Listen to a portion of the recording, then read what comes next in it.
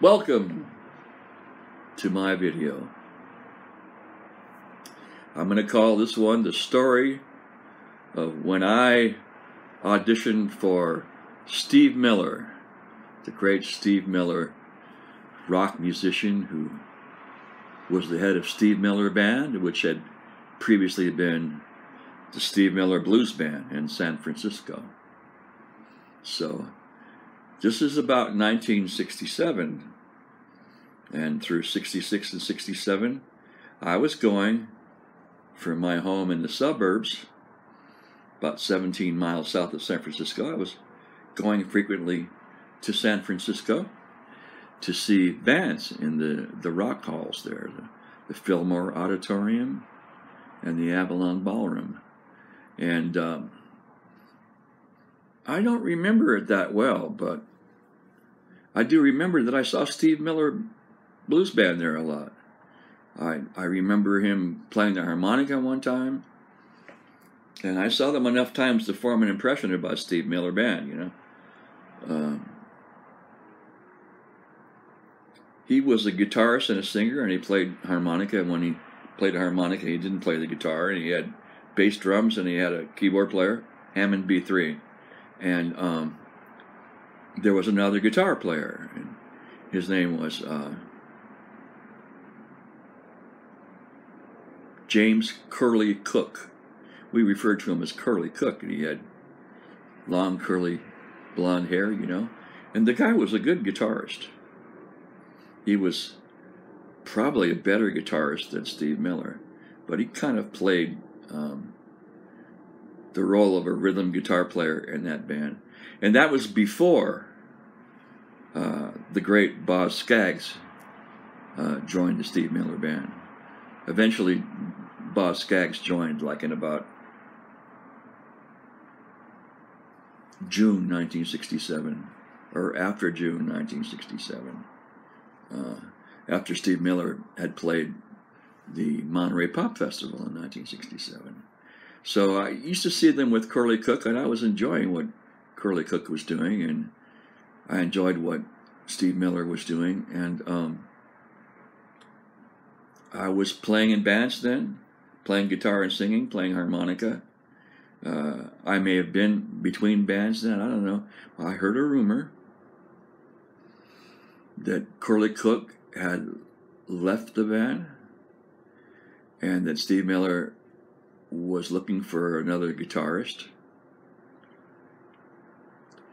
and that he was having difficulty finding another guitarist. So he decided to have auditions for another guitarist at the Musicians Union Hall in San Francisco. So people were telling me about this friend, you know, why don't you go and audition for Steve Miller, you know. I said, oh, no. I'm not, I don't fly in those circles, you know. I'm not in that league. I'd be like way above my pay grade, you know.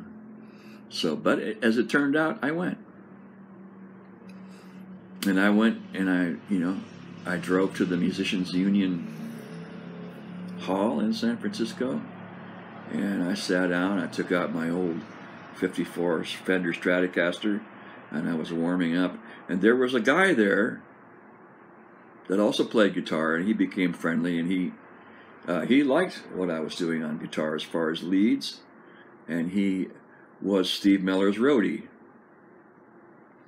But he also played guitar, and he probably could have been in that band, is what came out, but he didn't sing at all, you know. So Steve Miller wanted a guy that could play backup guitar and that could sing, which is interesting because I never saw Curly Cook sing in that band. And certainly Boz Scaggs. Boz Scaggs was great. He was really great. I think he soon outgrew that band. Anyway, so I was there. I was playing. There was kind of a buzz about that I played pretty good lead guitar. So I don't know whether if it was before me. There was something going on, and then there was that guy, that roadie guy.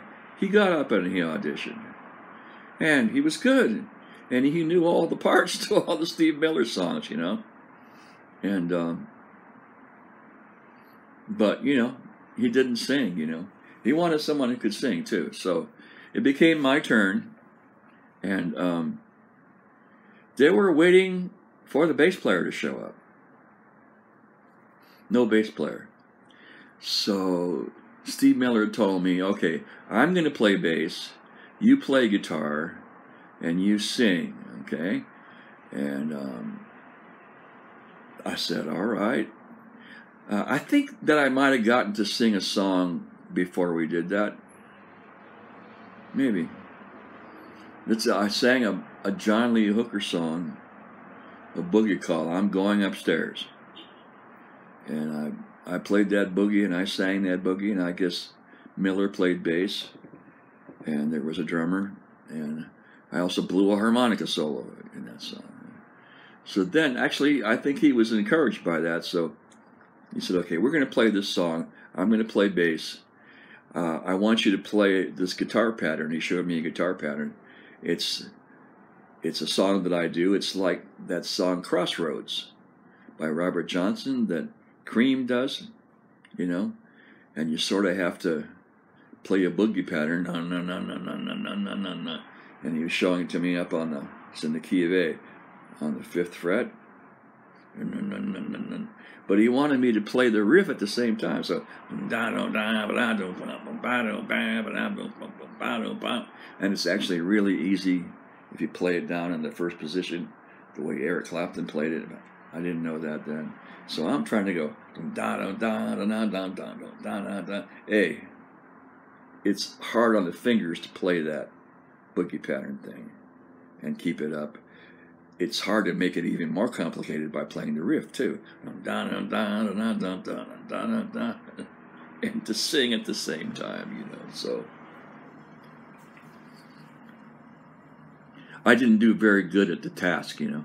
And that other young guy who had auditioned and was his roadie, you say, oh, well, yeah, man, I guess you're more into lead, you know, than that, you know, or something like that.